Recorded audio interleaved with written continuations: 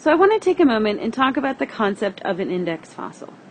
An index fossil, this concept is really important, especially if you're going to be going on with me into Geology 102.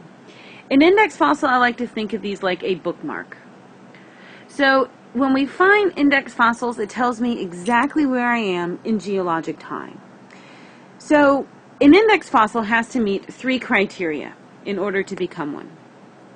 So first, it has to be widespread, meaning you have to find it all around the world. You can't just find it in Louisiana or in Michigan.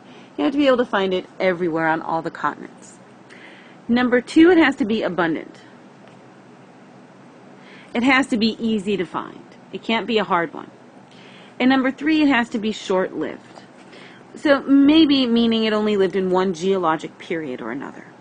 So what all this means is when I find a fossil that meets these criteria, it tells me exactly where I'm at in geologic time. I want you to notice fossil D.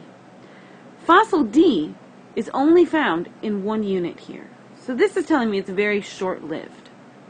We find other fossils here that live in 2 or 3 or 4 different time periods. But right here, we only see this one. This is telling me D is a great index fossil.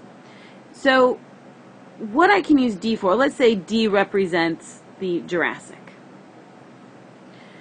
So what this means is if I'm out hiking and I find that this curly fossil, and I find it in a rock, that's automatically telling me that that rock layer is Jurassic. Everything above it is younger, and everything below it is older. So when I find that fossil, like I said, it's acting like a bookmark.